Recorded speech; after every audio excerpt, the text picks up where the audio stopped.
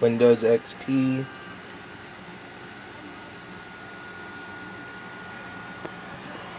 Missing key.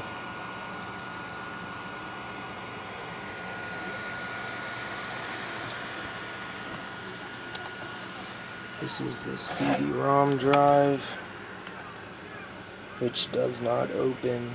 The little piece of plastic did come off, however. These are the USB,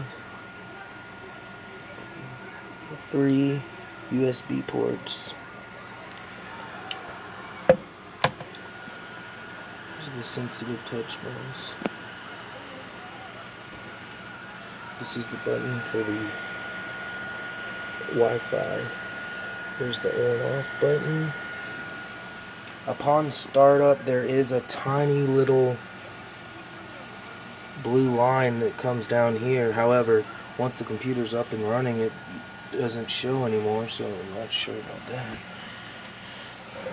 Here's the VGI port for hardware for a monitor.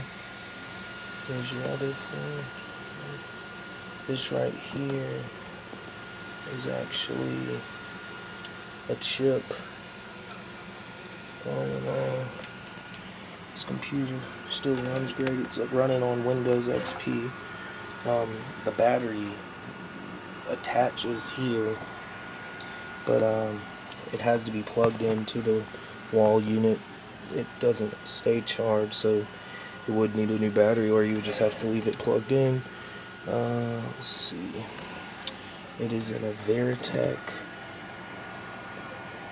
and this little piece on the back, which this is metal right here. You can see that. That's where the hinge is. It's just a little plastic cap that covers it. See on the other side, that's what it looks like. As far as the bottom goes, I believe it's a 13-point-something inch screen. Here's the bottom. Windows averatec. Here's the fan. Here's the battery, where it detaches right here. Just detach that. I believe that's pretty much it. If you have any questions, just post them in the auction. Thanks.